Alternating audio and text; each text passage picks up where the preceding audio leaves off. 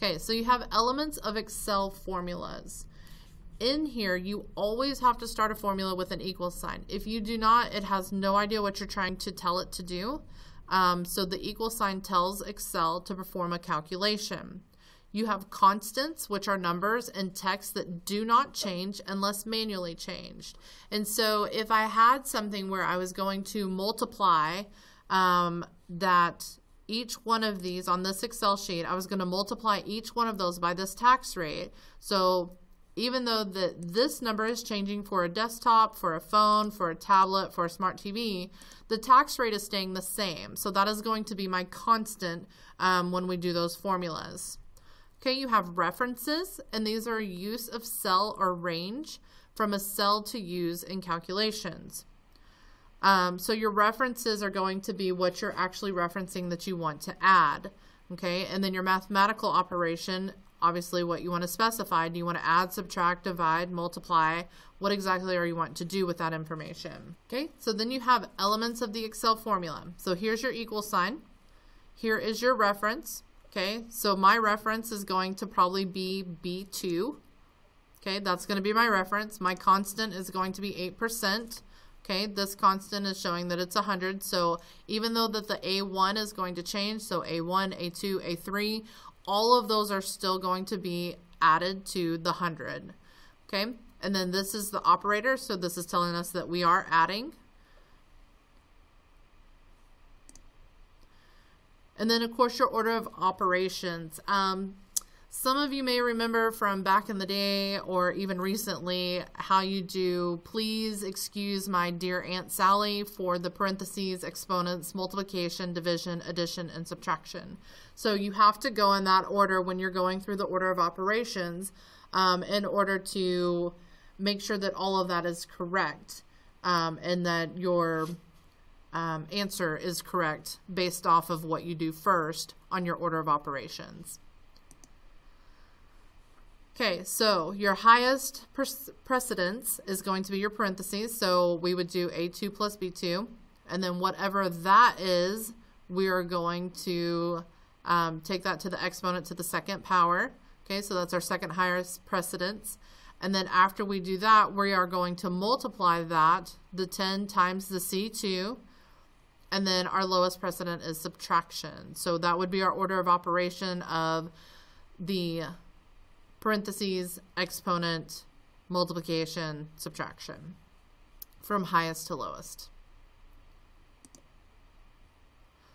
Okay, so your reference and your operators. Your comma, this is what is going to tell Excel what to exclude in the series of references. So if I have A1, comma, A2, comma, B1, comma, B2. So that means I'm not going to go from A1 all the way to B2 and include everything that's in between. That comma is going to tell me what specifically I want in that particular reference in that formula. Okay, your colon is used to do a range operator. So if you want to tell it what to include, we would go A25 colon F25. So that would take everything that you wanted to do in between those two cell references. And then you have a space. Okay, so this tells Excel to look for a value in a cell where two ranges intersect. So you have your A9 colon J9 colon space.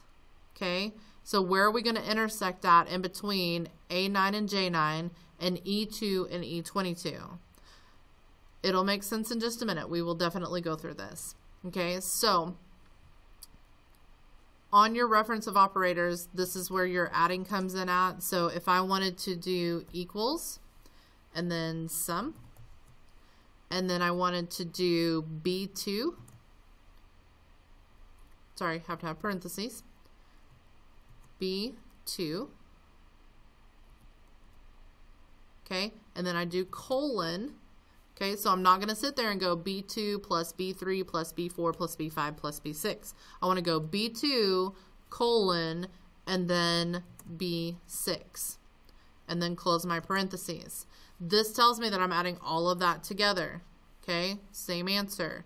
So you can see that the different ways that you can do that it'll look for those answers when you have them in there. Okay, so this is where your intersection of operator goes. So this is that space that they were talking about, the A9 colon J9. Okay, so you will see that you have A9 here, all the way over here to J9.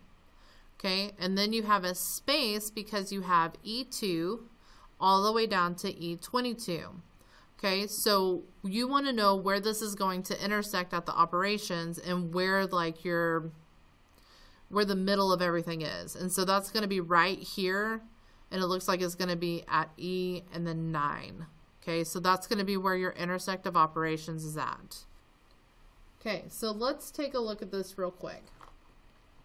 We have our cell sheet here, and we have that we want to multiply our tax rate by each one of these particular things. So what I'm going to do is I'm going to set up a total,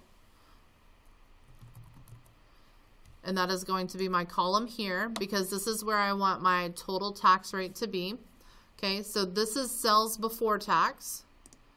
Okay, and then this is going to be cells after tax, and then cells with tax. Okay, so I want my B2 to be multiplied by my B9. So it's a formula, so we're going to start it out here, and we are going to go B2 times B9. Okay, so both of those are highlighted now. So the 55,350 times 8%, and then I hit enter, and it's going to be 4,428. Okay, so that's my tax rate on that. Now, I do not have to put that formula in for each one of those particular numbers for phone, tablet, smart TV, and VRHMD. Okay, so now I have my formula in here. It's on B2.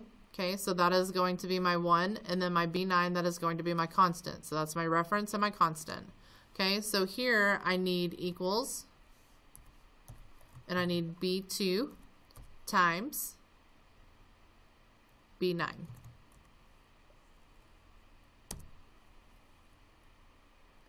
Oh, I'm sorry. So I messed up on that formula. I can double click, okay, and I can take this part out for B2 and go B3, that's what I really want, okay, times B9, and then hit enter. Okay, and then I want start that out with an equal sign. I want B4 times B9. Okay, so that's taking the tablet times the 8%. And then I want B5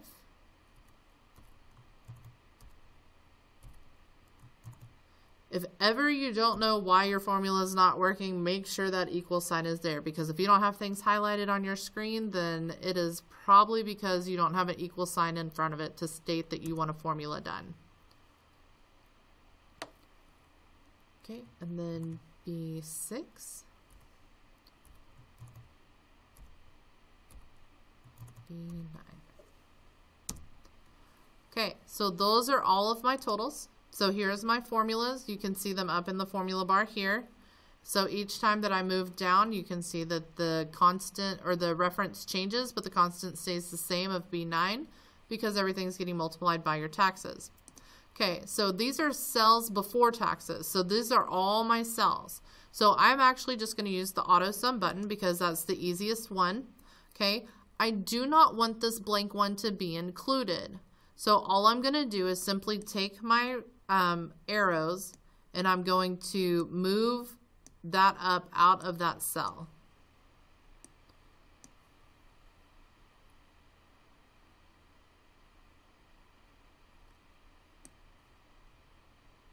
Well, I say that's what I'm going to do.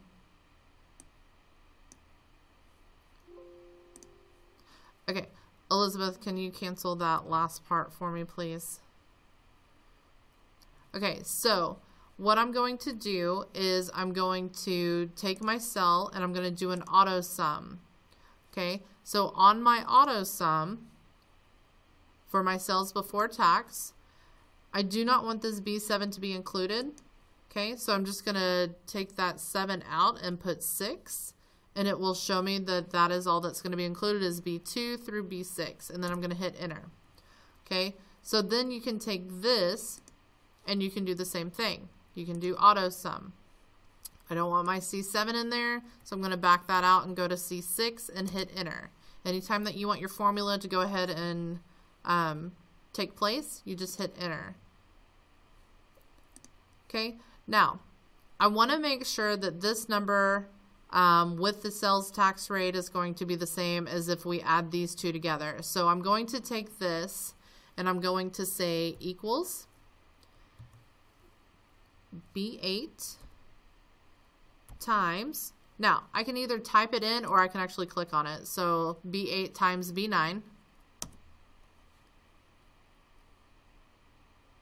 Okay, and that did show up the same as that.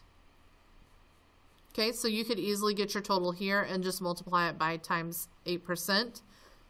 I did want you to see the total column if you wanted to add a column in there so that you can understand that it can go all this way, or you can just get your total here and then multiply it down here, and that is what it states in your formula bar as well.